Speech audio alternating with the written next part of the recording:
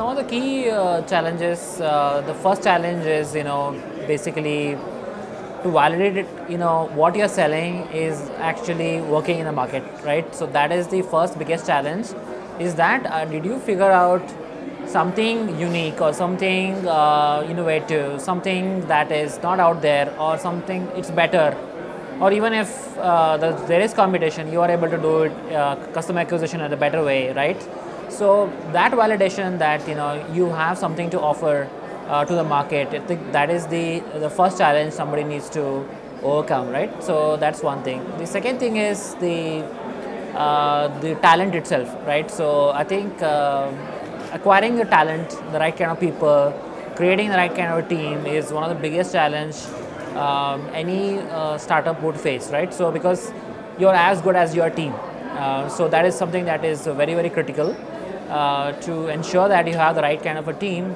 That comes to the third aspect, that creating the right kind of culture is very critical to have that kind of a DNA within your organization, where you can go towards achieving the objective that you have set out to do, right? So these are a couple of challenges, but of course there are so many others, like funding is there, how do we go after acquiring a customer, right? And how do we deliver what we think we have to deliver, right? So technology is again a major challenge, right? So all these can be your strengths or your weaknesses depending on who you are and what your strengths are.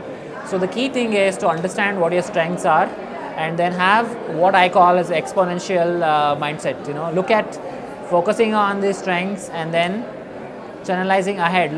Don't look at how do I grow by 10%, 20%. Look at how do I grow by 500%, right? So that is the new way of thinking. Here for introducing my product. So TechSpark is organizing such a nice platform. And it's a good place for networking, connecting with the Bangalore ecosystem.